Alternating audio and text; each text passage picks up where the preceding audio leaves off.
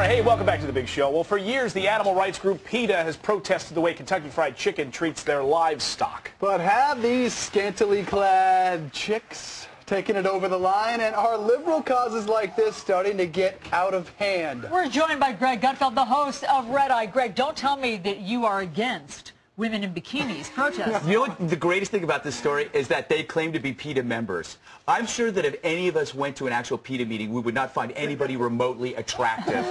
They're a bunch of lonely people. These are just models.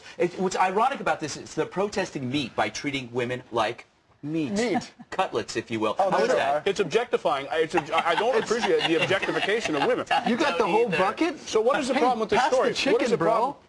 What's the problem with KFC? What are they upset about? I guess you know, the weird thing about making fried chicken, chickens die in the process. Oh, is that the problem? It's really hard to keep them alive while you eat them. Right. Yes. And they've been working on it. You but deep fry them and then dip them in batter. But you know what? PETA is becoming a joke in itself.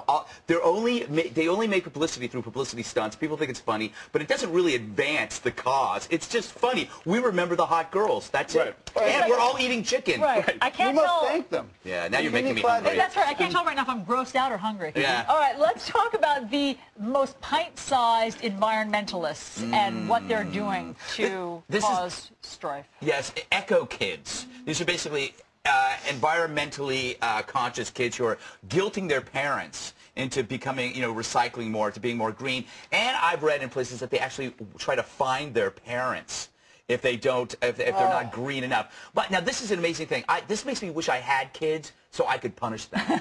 But I don't have kids, so I got to wait. But anyway, here's the thing. Okay, so these kids, if these kids believe that you're bad, then arguably you could say all consumption is bad. Therefore, they shouldn't have iPods, they shouldn't have phones, because all of those things have a byproduct of consumption of waste. And consumerism, so take consumerism. So take everything away from these kids and see what it's like to be truly green. Yes, Marty Pants. And there's a new story. And there's a new story out this morning, which just blew me away. I hope we can talk about this.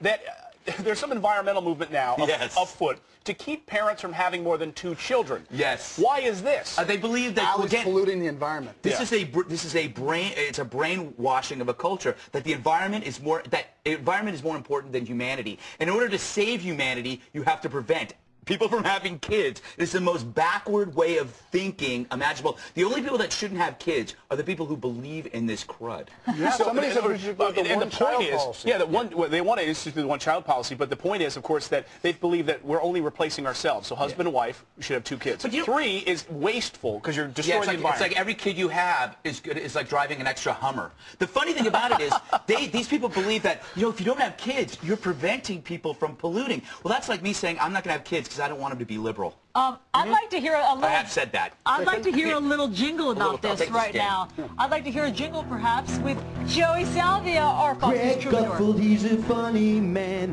You can catch him on Red Eye.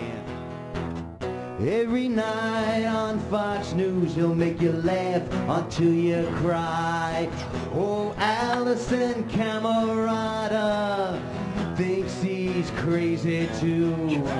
Yeah, she calls him an evil elf dressed in a leisure suit. I love that. I do sometimes call you that. You're not right. We're eating. Hey, if you wait till last minute